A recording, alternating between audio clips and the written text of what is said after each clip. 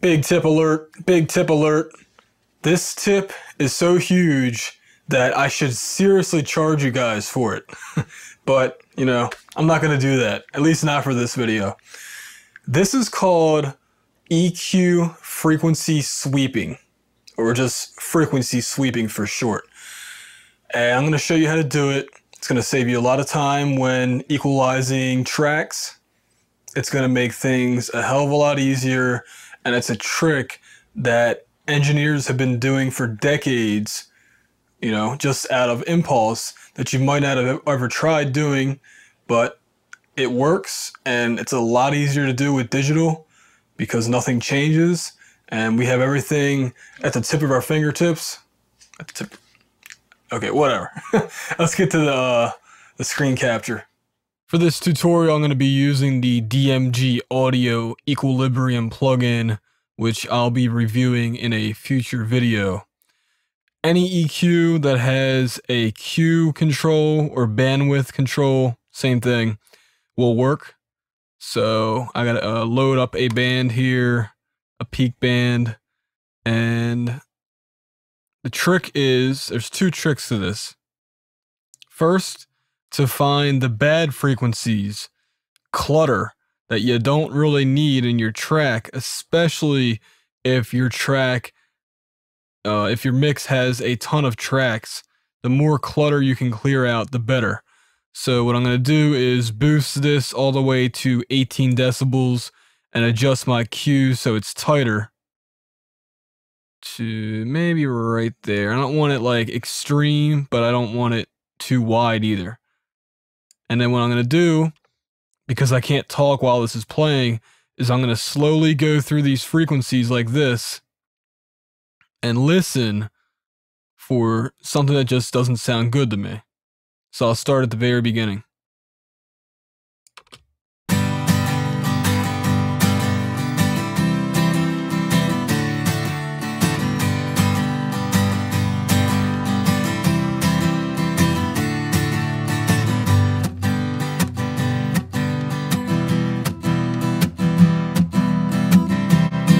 Okay, right there, I'm hearing like a kind of a hollow sound. This is typically the sound of the sound hole of the acoustic guitar. So we'll see how much I can reduce of this.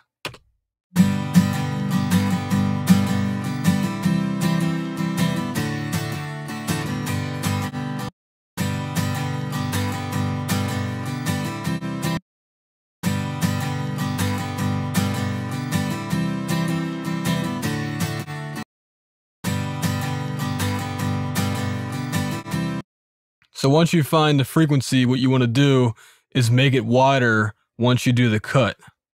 Typically, I won't cut any higher than 6 to 8 decibels. I mean, you can go extreme if you really want to, but it all depends on the quality of your equalizer. So I'm going to go wider and listen.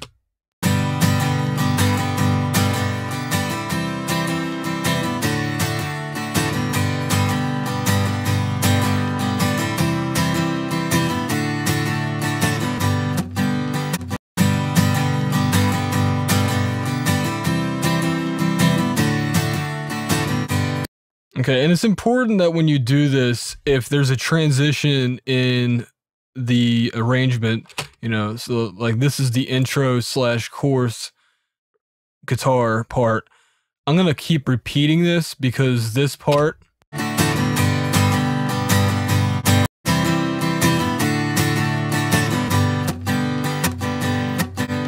right there, where it starts at 12 seconds, 12.3 seconds approximately.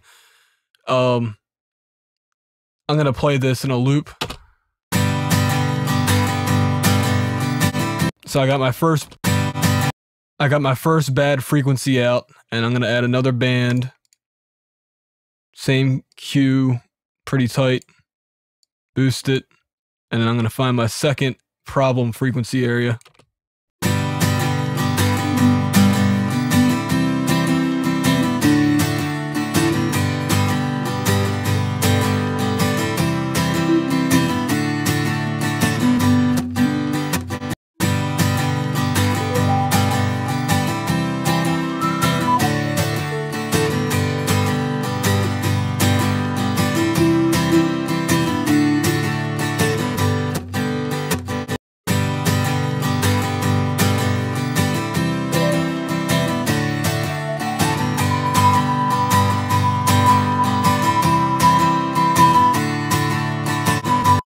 It's got a little bit of whistling going on. Now that's going to happen because this is an extreme boost, but we'll see what happens when we cut it.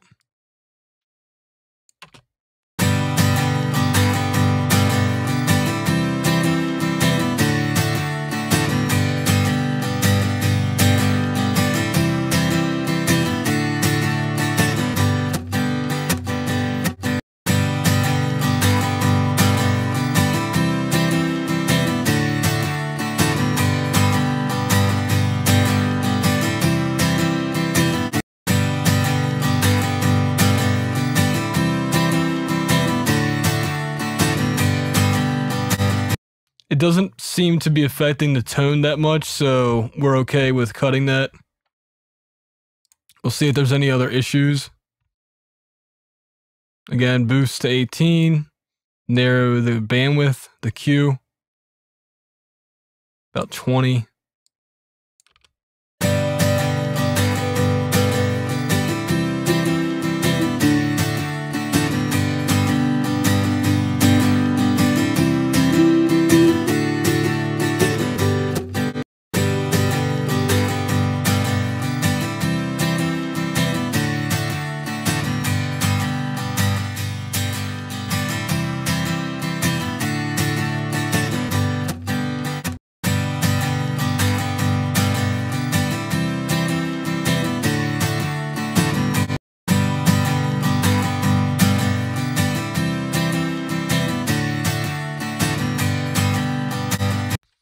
Again, for this particular song, it's a full band mix, so I want to get as much junk out of the acoustic guitar track as I can. One thing I didn't do is enable the analyzer, which you can see the frequencies a little bit better, or a lot bit better, if you're into that type of thing.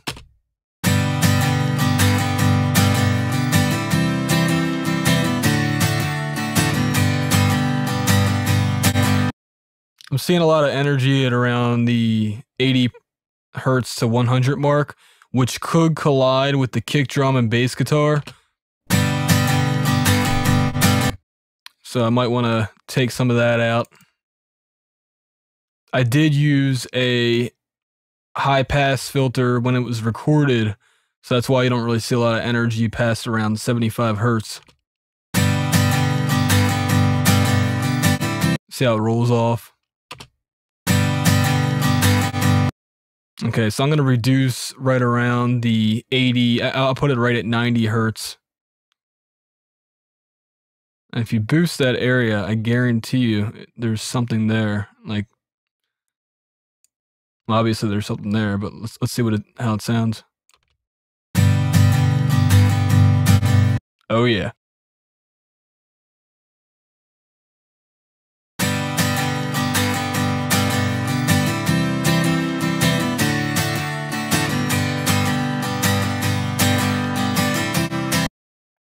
Okay, so let's play it bypassed and then on.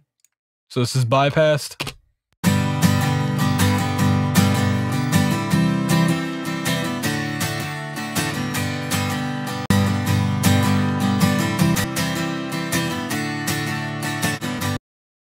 Sounds good to me. It retains the character of the acoustic guitar, but it gets rid of some of the mud, some of the stuff that would clutter a mix-up.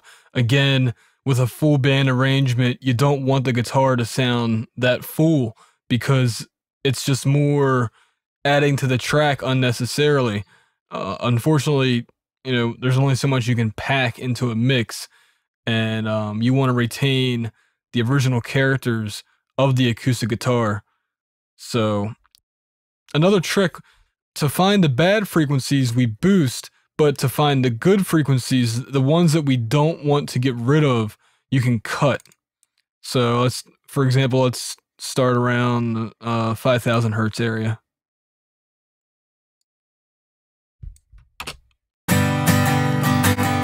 Obviously, we don't want to get rid of that.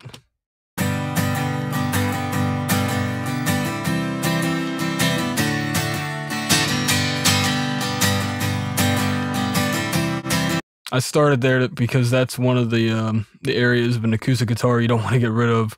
But, you know, for any instrument, you can see really, you know, without the graph, you would just go through and cut Again, extreme, 18 decibels. Make that Q narrow, but not too narrow.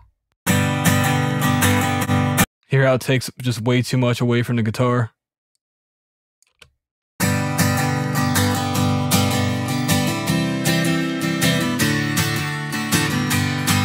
But then these frequencies aren't really taking too much away, so we could probably even cut some more.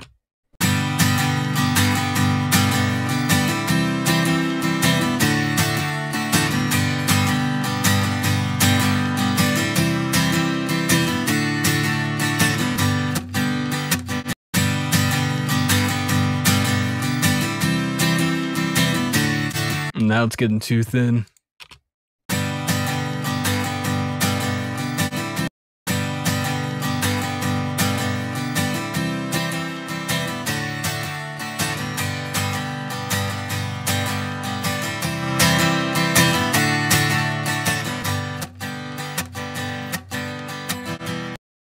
That's probably too thin now, but again, it's all about the context of the mix. It might sound bad soloed, but in the mix is where it matters. So this frequency sweep trick is something that I do all the time. And, you know, you can do it for any EQ plugin that has a Q on it, as long as you're listening. Listening is the key. And I think this is a little bit easier on a hardware EQ, but, you know, either way, you'll find your bad frequency, you'll find your good frequency, you'll know which ones to cut, which ones to boost, or which ones to not touch. That's what this is all about, frequency sweeping. This has been Adam for RealHomeRecording.com.